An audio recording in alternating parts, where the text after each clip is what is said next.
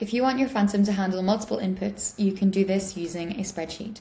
For this purpose, we would recommend Google Sheets because it's a spreadsheet that's located online and can be accessed by anyone with the link.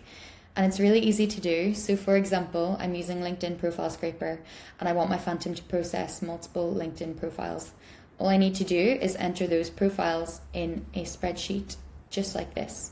So as you'll see, I have all of the URLs listed in column A.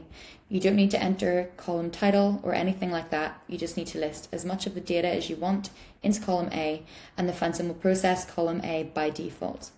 The next thing that you need to do is make sure that your spreadsheet is publicly accessible. So click on the share button, change to anyone with link, and copy this public link here. Then go back to your Phantom setup, and this is the link that you will paste. You'll also need to make sure you've entered your session cookie and anything else you need to set up the Phantom. And the beauty of this spreadsheet being located online is that you can change it and update it dynamically. If you need to add any data or remove any data, the Phantom will take this into account as it's checking this spreadsheet, which is live, each time it's launching.